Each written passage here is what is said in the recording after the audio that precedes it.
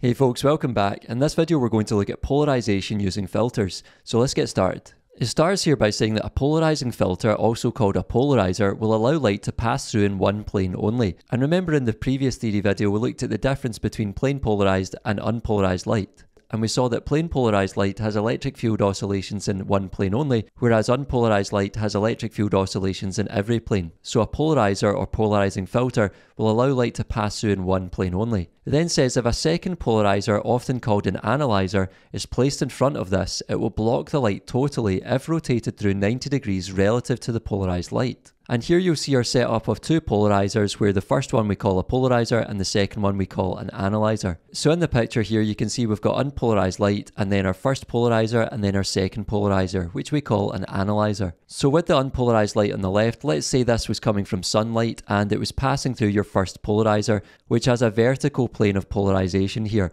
So this is going to let light pass through in the vertical plane only. And that's why we have the polarized light shown as this vertical line here. However, if you were looking at this light with your analyzer, let's say that the plane of polarization was vertical to begin with, but you rotated the analyzer around 90 degrees so that the plane of polarization was now horizontal, then that means that the brightness of the light that you would see would go from a maximum down to zero brightness when your analyzer is at 90 degrees to the polarizer. And that's because this analyzer will only let light through in the horizontal plane, whereas the polarized light was in the vertical plane, so we're not going to see any light at that point.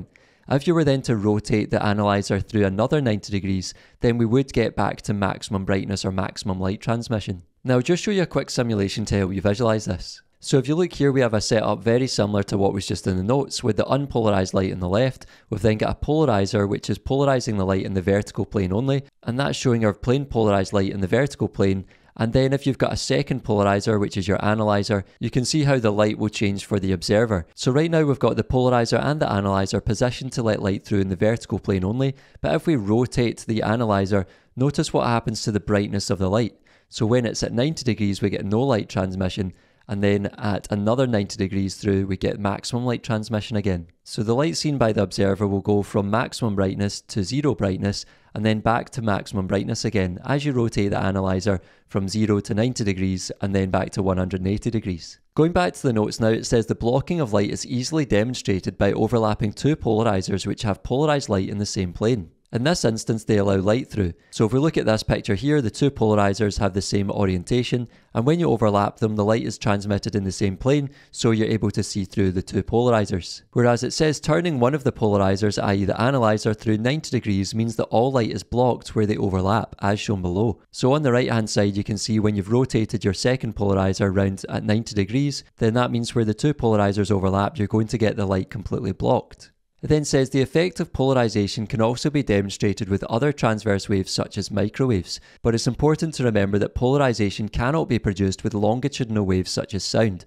only transverse waves. Now I'll just show you a quick simulation to show you polarization with microwaves. Now in this setup you can see we've got a microwave transmitter which is emitting plane polarized waves towards this polarizing grill, which is basically just made up of metal wires, and then we've got a microwave receiver over here attached to a meter, so this could be like an ammeter for example. And right now you can see we're getting a strong signal in the meter which indicates a strong microwave signal being detected, and this is the case when the metal wires in the grill are positioned at 90 degrees to the plane polarized light here. And this is perhaps counterintuitive because you would think that the lines would get through the metal wires when the lines were positioned parallel to the plane polarized light. But in actual fact it works opposite to the case that we saw for light. So if we rotate the grill here, you can see that we go to a weak signal there, and then back to a strong signal, and then back to a weak signal, and so on. So when the metal wires on the grill are positioned like this parallel to the direction of the electric field oscillation, then we get a weak microwave signal detected. Whereas if we rotate the grill back round so that the metal wires are perpendicular to the direction of electric field oscillation, whereas if we rotate the grill so that the metal wires are perpendicular to the direction of the oscillations of the electric field here, then we should get back to a strong signal.